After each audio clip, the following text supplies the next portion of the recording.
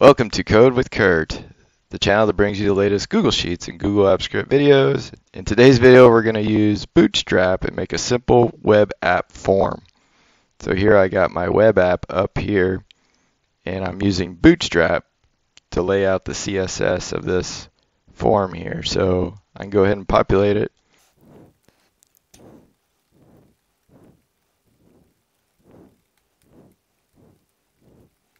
There I fill out my web app form and I can submit it.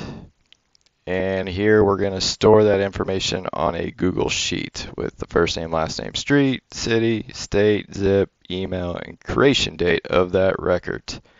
So I'll go through a step-by-step process of how I put this together and how I brought Bootstrap into this form as well. If you're new to this channel, subscribe to catch my latest videos. So let's get started with this video. Here I have the start of my new Google Sheet. I'm calling it Web App Bootstrap as my spreadsheet name, and I got a sheet name called Form Data down here. And all I have here is just a header record. I got first name, last name, street, city, state, zip, email, and create date. And these are the fields that I'm going to be passing in from my web app form. So that's it, just a header record, no other data here, and that completes this sheet. So next we're going to go to the Google App script of this. I'm going to go to Tools, Script Editor. I'm going to name the project Web App Bootstrap. I'm going to hit OK. Next I'm going to copy in my Google App script code. So there I have it copied. I'm going to hit Save. Next, I'm going to create my HTML page. So I'm going to go to File, New, HTML file. I'm going to give the name of Web App Boot, and this is important because this ties into my Google App script code here. So I'm going to hit OK. That's created. Just gives you a basic HTML file. I'm going to go back to my Google App script. Here I have this function called doGet. This is a standard Google App script function. This is what gets your page started. So when you do the publish, deploy to web app, you need this function in here so it'll generate your HTML file or take your HTML file and render it into a web page. And here I got one call in here. It's called HTML service create HTML output from file. And I'm calling that file is WebAppBoot, which matches my HTML file over here, right here. So when this thing gets published, it comes up. This thing calls my HTML file. And this is what displays in the web app. And then my next record here is add record, and I'll go through this later after I go through the HTML here. So next thing I'm gonna do is I'm gonna copy in my HTML. There I have it copied. So I'm going to start with the top here, and these first three statements are from our basic sheet here, so those will stay. My next statement is my Bootstrap library here, and where I got that from, so if you go to the Bootstrap website, this is the main page here, you scroll down to here, and you see this Bootstrap CD end here, and I just copied this CSS only link here, because part of this, all I'm doing is the CSS part of Bootstrap. I'm not getting into the JS or jQuery part of it. I'm just doing the CSS. So I copied this link. I pasted it right here. Exactly. Came off this, pasted it here. The next section is my JavaScript code right here with the script, and it ends down here. And I'll go through this just a bit later. I'm going to scroll down here and show you my form layout. So here I got my body. This finishes up my header. I got my body here. So here's my form layout. So I got my first name, my last name, my street, my city, my zip, my email, and my button, add row button here. So this is how Bootstrap has you put in these class names, and from the class names it derives how it should look on the screen.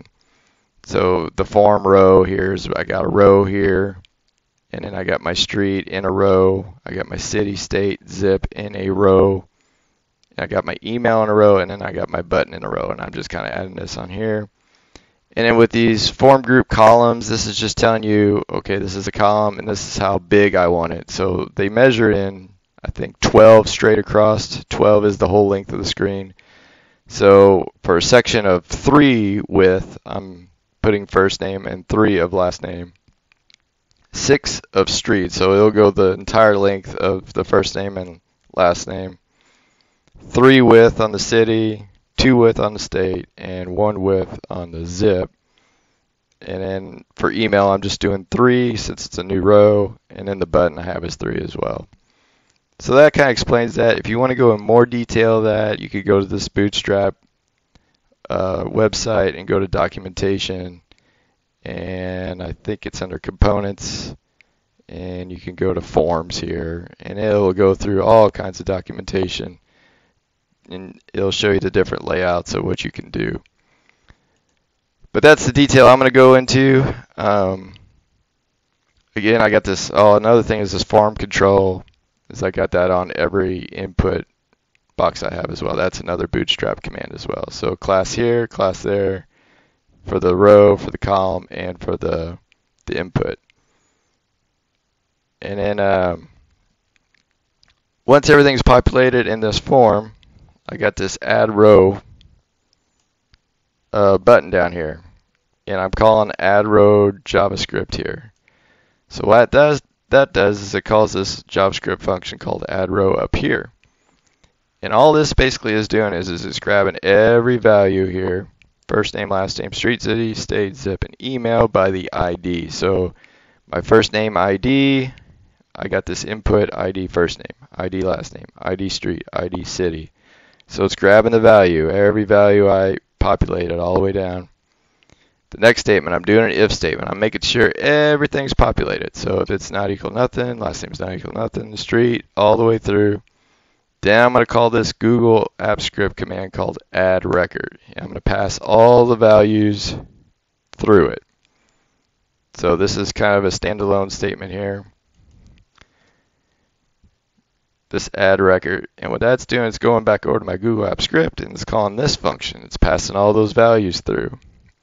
This URL, this is important here.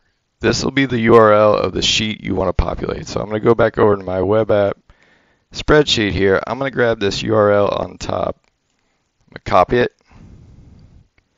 I'm going to go over to my web app or my Google Apps Script over here. I'm going to go ahead and paste it. Okay, so I got the URL in there of the sheet I want this data to go into. Here I am passing that URL into this spreadsheet open by URL, and then I'm declaring the sheet of form data. So that's my sheet name. Again, I'm using the object of SS on get sheet name for my URL that I passed in, and then from there I'm appending a row to it. So it's going to take the next available row that's open, which would be 2 here, and it's going to add that record in right there. So I'm going to go over here. So that's what this statement does. It's taking my sheet name, appending a row, and it's taking all the data, first name, last name, street, city, state, zip, email, and I'm passing a date field in there as well. And that'll be my creation date of the record. So I will post this code. I'll copy and paste it on the comment below the video. I'll copy the Google Apps Script as well as the HTML as well. So you'll have that as an example. But again, if I copy this, I'm going to keep this URL blank here because this will change according to your sheet. So you'll have to copy and paste this URL in according to the sheet you're going to be using. So I'll keep this as blank. But again, when you paste it in, you have to copy the URL in of the sheet you're going to populate. So I'm going to save both of these. So I'm going to save code. I'm going to save the HTML here. And now I'm going to go ahead and publish. So I'm going to go up to publish. I'm going to go deploy web app, and it's going to say project version new. I'm going to call this just first, and execute the app as me and only myself. So I'm going to go ahead and deploy. It's going to take me through authorization required. I'm going to select my account. I'm going to select advanced. I'm going to select the web app Bootstrap. I'm going to allow, So now it's going to give me the URL, what I'm going to use. So I can copy that. What I'm going to do is I'm not going to copy that. You can copy and paste that. What I'm going to do is I'm going to go to the dev version of this, the test version. So I'm going to hit OK. I'm going to go back up here. I'm going to hit publish. I'm going to hit deploy web app. And I'm going to go to the latest code. So here's your actual URL. This would be your production type URL. But if I make changes and stuff in here, I can use this latest code to test it. But if you want to publish your latest changes, say as you're changing through, you want to go to project revision, hit new, do another URL, and it'll give you a new URL of your latest code revision. But in this example, I'm just going to hit latest code since I'm in development. It's going to pop up. Now I can fill this out.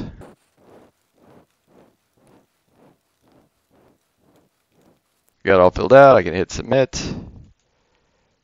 There, clears everything out. And now it populates over here. I did forget to mention one thing over here.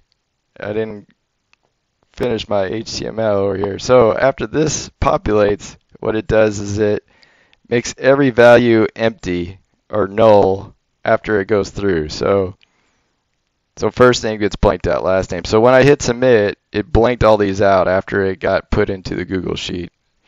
And here is display error. So say you don't populate everything in here. I'm going to display an error. It says, please enter all information. So I go back over to my sheet. Say I hit submit here, forgot. It's going to say, please enter all information. It's not going to send it on until I get everything filled out here. So I go back over to my Google Sheet. So that concludes this video. If you have any questions or comments, please leave it below the video.